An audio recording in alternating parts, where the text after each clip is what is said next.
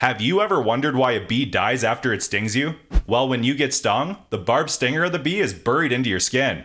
When that happens, venom is released into you, and it's painful because of the kind of protein that's within it. It'll potentially affect your immune system, and it'll definitely sting a lot. And all of this costs the bee tremendously. Once the barbed stinger is inside of you, the bee just can't pull it out. Before I tell you why they can't pull it out, I just found this app that lets you erase anything from your photos. Just promise me you won't use it for bad. Instead, they rip their body from the stinger and leave it behind. But this means they leave vital parts of them behind with their stinger, from their digestive tracts and the nerves and muscles of the bee.